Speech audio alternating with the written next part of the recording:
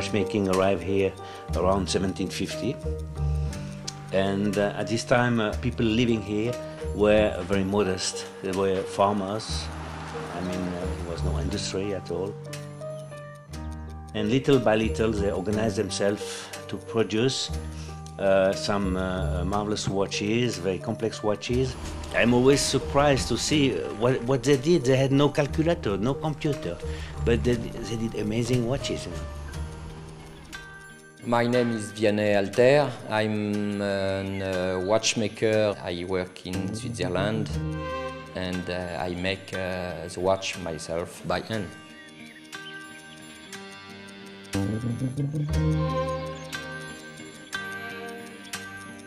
In my watch, I make a small representation of the universe. When you see the watch, you open a small window on the other world.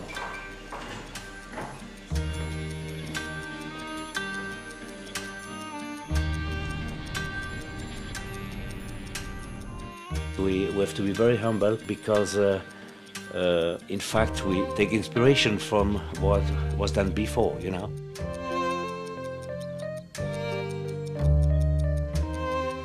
My father worked all his life in a watch part factory.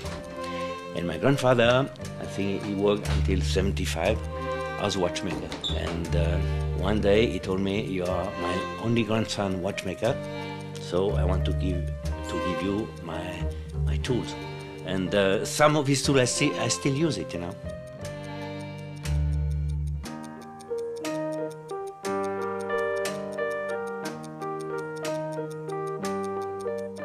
If you want a real accurate watch, buy a quartz watch. Because a mechanical watch cannot beat a quartz watch. You have to be very clear about that, you know. A watch, a mechanical watch, nicely made, will last, I would say, forever. If it is overhauled every 5 years, clean, new oil, it will last forever.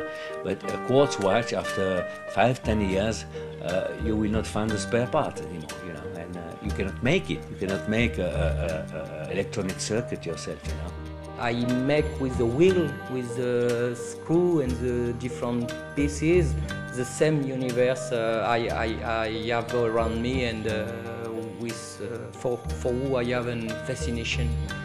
And with the wheel, the simple wheel, I make the same movement than the planet, and it's a human representation of my understanding for the universe.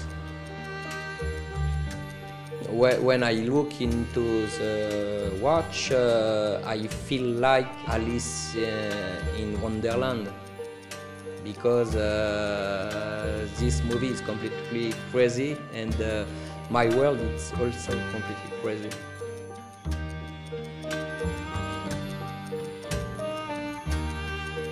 Each watch is unique because I make by hand, but it's unique because it's just one action of creation.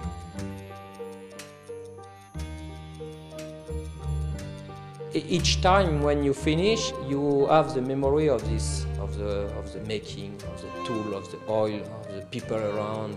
And when the story is finished, the time is again unreality, and I don't like the reality of the real time. I prefer my reality in my time.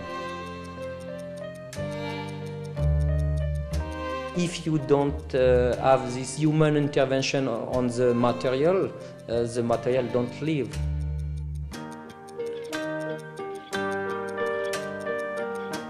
When I decided to make the simplicity, from the first sketches until the exhibition in Basel, it took me 2 years and a half. Some people are waiting 2 or 3 years to get their watch, but no one ever complained. They are happy to wait. That means they know at a certain time somebody is going to start their watch, and this it's just marvelous.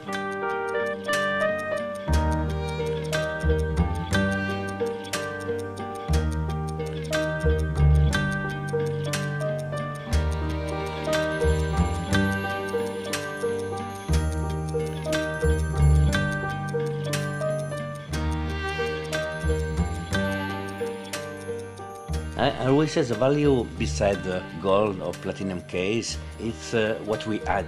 And we spend a lot of hours, days, making things nice finishing. And in fact, it's what gives the value of the product. When you compare with mass-produced watches, you know, we produce watches with a soul. It's, as I told you, it's maybe my mission to slow down the process we are living today. You know, the process today is to make everything cheaper and faster, and to sell very expensive. But nobody has a view for the next 5 or 10 years. They don't want to see so far. And I think sometimes the product is losing something, a certain soul, a certain aim, and no emotion, in fact. I try to do my best that the watch will go through generation, and I know it will go through. When we make the watch by hand, each watch have a lot imperfection, and for me the perfection is this quantity of imperfection. Parfait is not pure. It's not pure for me because perfect is too mathematic. 2 plus 2, it's 4.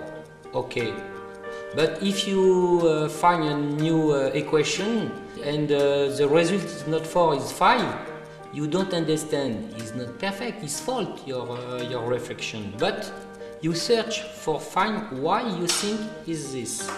And during this process, I think you live. You understand, you live, because your brain works in this time.